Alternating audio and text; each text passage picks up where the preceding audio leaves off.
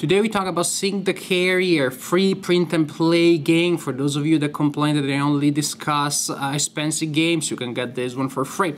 And I want to keep this introduction short because there are many things I want to say about the game. This is a co-op game set in World War II, which is unusual. In the Pacific, the player or players will control 4 American airplanes looking for a Japanese carrier, and once they find it, they're going to try to bomb it and sink it. All this before their own carrier is sunk by the Japanese forces or before they lose too many airplanes. This is the general idea. Let me show you how the game works. This is how the play area may look at the beginning. You have 4 airplanes, each with a display with a fuel track that has 12 boxes, and at the beginning you have a fuel marker on the 12th space of the track. You can play with 4 players. Each player maneuvers an airplane. You can split and assign the airplanes to a lower number of players. You can play the game solitaire, but you need to control all 4 airplanes. Also, each airplane has a set of 3 action cards: a search, move, and attack. This set is the same, and the group shares 2 land and launch cards. There are only 2 per group. That means that only 2 players per turn can choose that action. Then you have a board here representing the American carrier, and you place the tokens representing your airplanes there at the beginning of the game.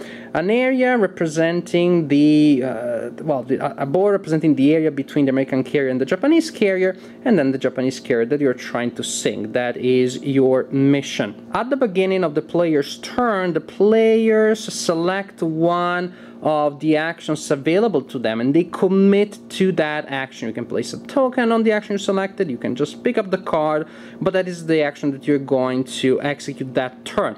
After that, players will draw a card from this event deck and resolve the effect. Let me get closer to that area.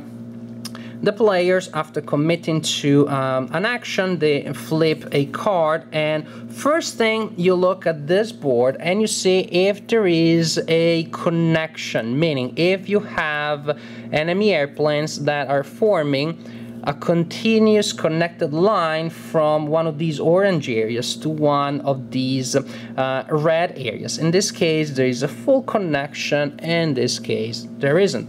If there is a connection, that means that the Japanese are going to be able to attack the carrier with an airplane of this type here. In this case, that is a bomber. Now, you look at that small table there. I don't know if I can get close enough. There you go. That indicates the attack that is going to be launched against the carrier. You roll a single die. With 3 or more, a bomber will inflict a hit on the carrier. With 5 or more, a fighter will inflict a hit. If there is a hit, you place a hit marker on that area there, and when the carrier takes 3 hits, then the carrier sinks and the players collectively lose the game. After you resolve the possible attack, in any case, you add to the board an airplane of the type indicated there, again squares or circles, to the area indicated on the card. New Georgia Island, 1 green, and we place a new airplane there. There may also be other effects. For example, the Japanese player may add combat patrol to the carrier. You may be instructed to add an airplane there to the combat air patrol of the carrier. Up to 2 airplanes can be in that area. You may have effects that allow the carrier to move away and makes it harder to find the carrier, but I'll talk about that later. In any case, after you have resolved the event card, you finally get to execute the actions that you selected previously. If you selected a move action, then you can move by 1 zone, spending 1 fuel, or 2 zones by spending 3 fuels, and you will record the expenditure of fuels on your card there. So then you can move by 1 or by 2, completely up to you. If you need to go back to the carrier, you can choose the move action, spend a single fuel, and from wherever you are on the board, you find yourself in the area where the carrier is. Then you can select the land action, and you can land. So you cannot have everybody landing at the same time. Try not to be out of fuel everybody in the group at the same time. If you have no fuel and you need to land, then you can roll the dice, but you need to roll a 5 and 6 if you want not to crash. If you run out of fuel and you crash in the middle of the ocean, yes, you get a new airplane, so you can play with a new airplane. You're not out of the game, but you have to add one of these symbols here to this track here. When there are 4 such symbols there, you lose the game. That's another way in which players can lose the game. If you are in an orange area, you can choose the search action, which will allow you to try to identify the location of the carrier. You roll 3 dice, plus 3 dice is the base number of dice that you start the game with. 3 dice plus 1d, just because that's what the search action does, gives you a +1. Then plus 1d for each friendly plane searching on a different orange zone, because if your airplanes are spread out, that is more effective. Then you roll the dice and you just look at the results. With 3 of a kind, I would be able to raise my intel, which is on this track here, by 1. So from that binocular pointing to 0 to pointing to 1. If I have 4 of a kind, then I raise it by 2. I need at least an intel of 3 to be able to attack the carrier, to figure out where the carrier is. Card events may lower that value, making the carrier move away, and then I need to search for the carrier again. Now, when you're rolling for whatever is this that you're trying to do, you can re-roll as many times as you want. You can save some dice, re-roll as many, but the tricky thing is that if you roll a 1, the 1 is locked. Each 1 that you roll is a point of fuel that you will lose. So actually, if you're attempting something big, when you roll a lot of dice and you start re-rolling a lot and you get a lot of 1s, you may crash in the middle of the ocean. The other action you can choose is the attack. If you are in the same area as an opponent, then you get to attack. You use your usual 3 dice, you spend a fuel, you get an extra die because that's what the attack does. Friendly planes in the same zone with attack action selected allow you to add a die, and you do the same thing. You roll and you can re-roll. The 1s are locked, and you're trying to get the results indicated by that table. Let's get a little closer.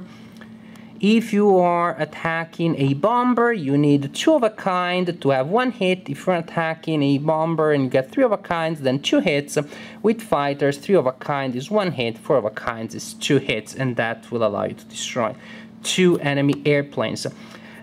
If you land back on the carrier, on your own carrier, after the enemy has been discovered, you can also, on top of refueling, which is what you do when you go back to the carrier, you need to do that from time to time. On top of that, you can also pick up a bomb. The bomb goes on your airplane card, and as you can see, as long as you carry the bomb, you have -1d for all of your rolls. That reduces the effectiveness of your airplane. But if you are in one of the orange zones, you select the attack action and you have a bomb, then you can use the bomb to attack the enemy carrier you're trying to bomb it. However, you have to roll dice. You select the sector that you're attacking. This is the 4th sector, 5th sector, and 6th sector. But if there is patrol there, you get -1d, -1 die for each enemy that is patrolling. So you need to have probably concentrated attacks, friends that are taking care of those guys as you go in with the bombs. Also, you get the benefit from having several players attacking at the same time.